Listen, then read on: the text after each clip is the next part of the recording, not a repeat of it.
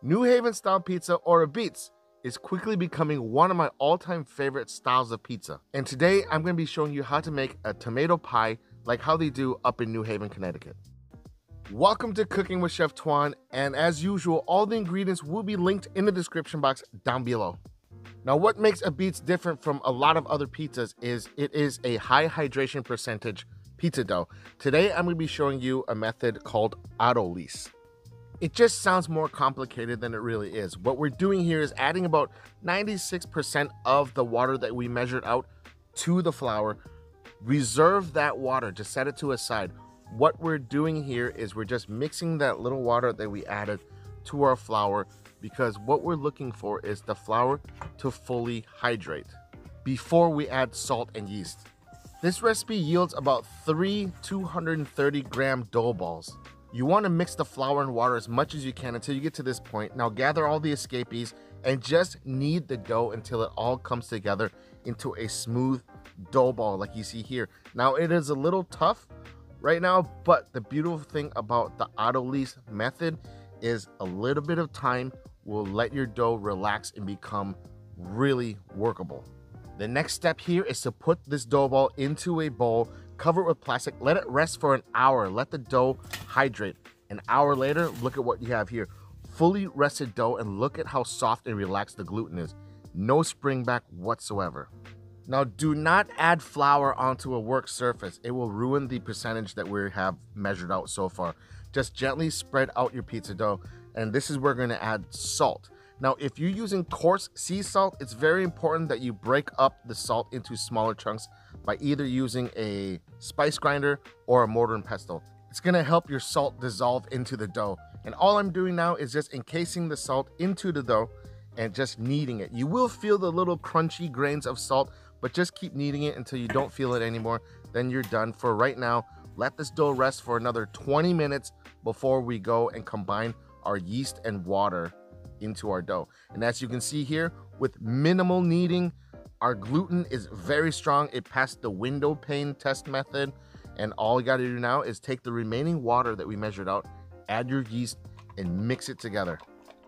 Now, this next step of the Autolyse method is going to be the most difficult one, but only because it's messy, right? So now we're adding the rest of the water and our yeast, and what's going to happen here is the dough is going to feel like it's splitting apart. And if you've ever made fresh mozzarella or pulled fresh mozzarella, this is what it feels like. But do not worry, just keep stretching and pulling the dough just like I'm doing, and it's going to slowly start to come together, as you can see here. Again, do not add any flour. The measurements are precise, and it has to be this way. All you have to do is keep picking up, slapping and folding it, just like how I'm doing. Your hands are going to be sticky a little bit, but just keep working the dough until it becomes nice and smooth.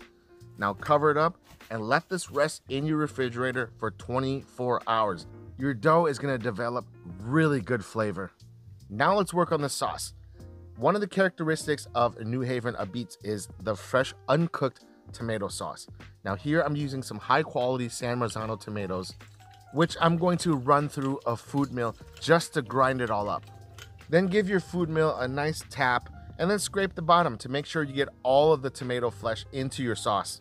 Now for the ah-beetz, all you need in your sauce is a little bit of salt and oregano. Now just don't sprinkle the oregano into the sauce.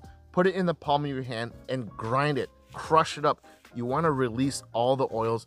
That way you get a lot more oregano flavor. It's just smart cooking. You always want to maximize all the flavors that you put in every single one of your dishes. And we have a beautiful tomato sauce. The only thing left we have to do is just give it a taste for salt. Now, at least 2 hours before cooking your pizza, what I did with the dough ball that was fermenting for 24 hours is I took it out and I portioned it into 230-gram dough balls. Let it rest at room temp for at least 2 hours before you start kneading it. It will make the dough a lot easier to handle. Now, my flour bath is about 2 parts semolina and 1 part bread flour, and you got to make sure that the dough ball is completely covered and dry in flour. And now, all the videos that I've seen on New Haven style ah-beetz is you want to start from the edges and press all the air out, working in the middle. Make sure that you push all the air out because we're not looking for a puffy crust. And I like to give my dough a little bit of encouragement by hand stretching it. And as you can see, The gluten is very strong in this dough, so it's gonna make for a really awesome pie. Now I dust my peel and I slide my dough onto it, and this is when I'm going to start dressing my ah-beetz. Now it's time to dress our pizza. Now with the tomato pie, all we're having on it is sauce, pecorino romano, and olive oil. I think Sally's up in New Haven likes to finger paint their sauce onto their pie, which is cool, but it's too messy for me. All right, so once we dress our pizza, it's time to go launch it into our pizza oven. Now the floor of my pizza oven is about 724 degrees. I'm just gonna launch this thing in here. It's gonna take me about 4 to 5 minutes to cook this pie. Just take a look at it. It's looking pretty sexy right now. And all I'm gonna do is gonna lower my heat as low as it will go because I want the undercarriage to become nice and crispy. After about 2 minutes or so, I'm gonna heat up my pizza peel and it's time to turn the pizza. And with the flame turned down, it really lets the undercarriage cook and set and become nice and crispy. I'm gonna turn this pizza around and let the other side have its time close to the flame. And just take a look at what we got going on here. Got some nice char developing already. The sauce and the cheese is nice and bubbly. The undercarriage, I know, is cooking just beautifully. And I'm gonna crank up the heat just so I can get a little bit more char. Now, if you want more char in your pizza, go ahead, create more char. If you want less, obviously cook it for less. And right here, after about 5 minutes, it's done. I always put my pizzas onto a wire rack just so the steam on the bottom doesn't sog up the crust. And as you can see here, beautiful char, beautiful bright red tomato sauce, smelling, looking lovely. Let's go inside and eat this. All right, guys, so this is my attempt at a New Haven style ah-beetz, as they would say. I'm doing a tomato pie, which is just sauce and some pecorino and olive oil, which is the classic. I'm sorry, my OCD won't let me cut into the weird odd shape. So this is the only weird piece that I'll allow myself to cut. That's not like the other pieces, like so. All right, so here you go. If you look right here, bright red tomato sauce, cheese is cooked in, the undercarriage got some nice leoparding, some other pieces as well. Beautiful, nice, thin, all right, no flop. I try not to cook my pizzas and allow flop on my pizzas. I don't know if it's a New Haven thing for it to be floppy, but if it is, and this offends you, then I guess we just have to cook pizzas differently. But here is my version of a New Haven inspired pizza, or ah-beetz. Here you go, going in.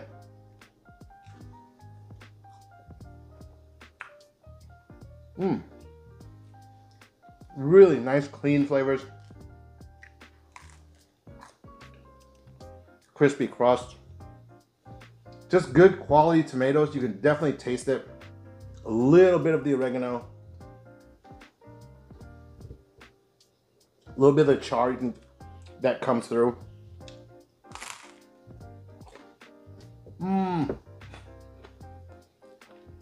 Ah-beetz. It's great. I'm planning on a trip in the spring to come up to New Haven to check out all your pizza spots. So if you guys have any recommendations outside of, like, you know, the big name ones, which I will be going to as well, but outside of like Pepe's, Modern, Sally's, Zupardi's, things like that, let me know what other local places I should check out. I would really love to get more in-depth, in-person knowledge of what makes ah-beetz amazing. So good. I've joined a couple Facebook groups with people that are from New Haven and up in that area, and New Haven ah-beetz enthusiasts. And I just want to say huge thank you to everyone that's given me like their advice and their knowledge and just taking the time to speak to me. The last couple days I've been asking a lot of questions online because I really want to try this style of pie, pizza, before I go up there, you know. And this is a really exciting preview of what's to come. And hopefully I can meet some of you guys for some ah-beetz when I go up to New Haven. So I'll let you guys know in the future about when I'm going up there. And so if you can, would love to meet you guys and sit down and listen to your stories about why you love the places that you love, and I want to learn the history of it. And I think it would be very awesome thing to do. I mean, I'm always on the quest for knowledge, and especially if it's about food, I'm all for it. Guys, thank you so much for joining. I love this. I love making content for you guys. If you guys could do me a huge favor and just click the like button down below, give me a like, give me a follow, hit the notification bell. I really appreciate it. Take care of yourselves, and as always, peace.